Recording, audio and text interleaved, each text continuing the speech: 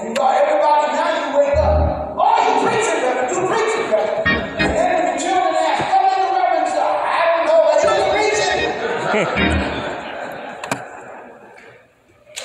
It's about time. It's about time to sober up. It's about time to sharpen our intellectual tools. It's about time to stop playing games. Because this is a matter of life.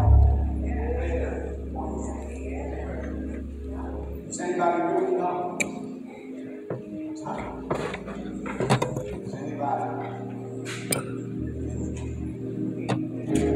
Can't imagine what I see. We all have to cry to have passion. We're all living. If you were to die today, you know where you would spend eternity. I mean, that's for real. That's a real question. I don't know.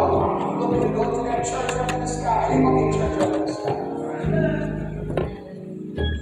If you have not made reservations down here, whatever it is, however it manifests, you ain't gonna be there.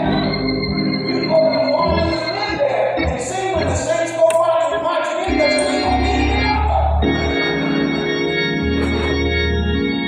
How many things in writing?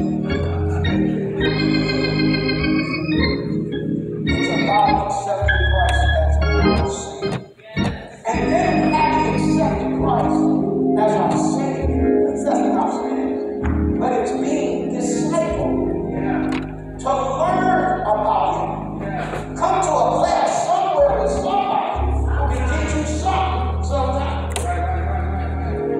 so that we can grow in grace and do all that God has decided upon us. Salvation, you ain't saved to just sit down. That's why I stand well at this time for the invitation. But we stand in respect